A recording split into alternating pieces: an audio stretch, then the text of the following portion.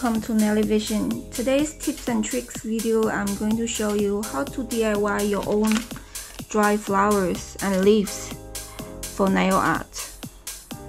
Here are some of the dry leaves I have created in the past, because online you can buy a lot of this kind of colored flowers like this, but it's very hard to find the leaves combined with the flowers to create the designs. So I'm going to show you how to create these dry leaves. There are many of the plants you can use for this kind of thing, but I'm going to show you one today,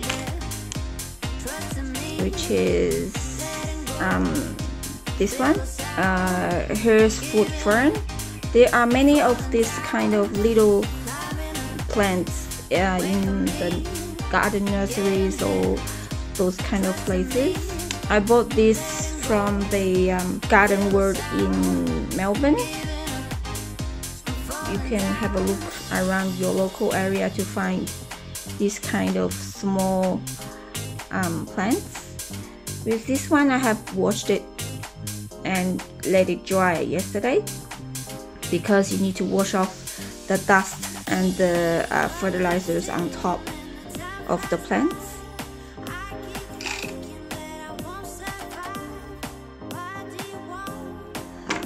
You can see it is like this. So as a whole piece, it's gonna be like a bit bigger than your nail, but after you dried it, it's going to shrink a lot more. See?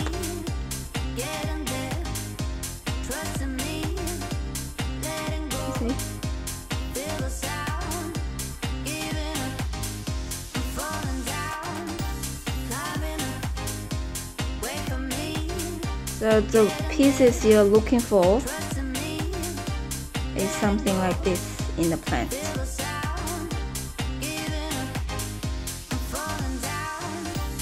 Big and doesn't have any bugs, bites or yellow pieces and things like that. And not looking for this kind of little ones and the dry leaves, all those kind of things. So just avoid those ones. I'll make a whole piece like this, and this for today's video. Now I have cut all the petals, the leaves, into smaller pieces. What we need is a tablecloth like this. It needs to be like a more of a smooth surface. Not recommended to use this kind of tablecloth, because it have like little dots on it.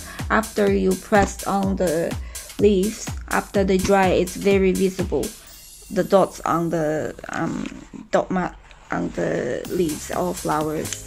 So best to use a flat sheet with a very smooth surface. I'm going to put the sheet flat on the surface, and then I'm going to place all the leaves on it. Okay, I'm going to put the leaves facing down. Just try to avoid it contacting each other, because after they dry they're gonna stick together and it's gonna be a bit fragile if you try to remove them. So just try to separate them as much as you can when you placing them. If you are making a lot at once, you can. So just use another cloth, just cover it, and then put another set on the top, and then just repeat if you need more. Now I think it looks good. I'm going to gently cover it.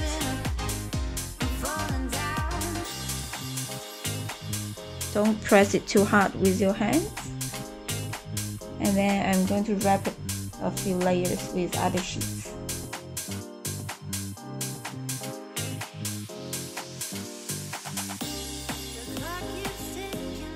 Now we can take it outside to my gas hot water system. Now I'm going to put the leaves on top of the gas hot water system. It's pretty common in Australia. So I'm going to just put it on top. Because it's on 24 hours, so it will heat up at some time. And then it's warm on top now because it's not boiling the water at the moment, but later when it's boiling the water, it's gonna become hot. And then I'm going to cover it with a plastic board, because if you have something that is not plastic, it's good, but I'm gonna put some weight on top of it as well. So good to go. Just wait for 24 hours. Okay, so now 6 hours has passed. Let's have a look. I think it's all pretty dried. They look dried. And they feel dry as well. Okay, let's take it inside. Okay, so after we have taken it inside, you can choose the ones you want and discard the ones you don't want. The ones with not shaping well and have little dents of yellow or not perfecting ones. So like these ones, it's folded on the way. I flipped it, so it's folded on the side, so we don't want that one. I only want like the ones that are perfect.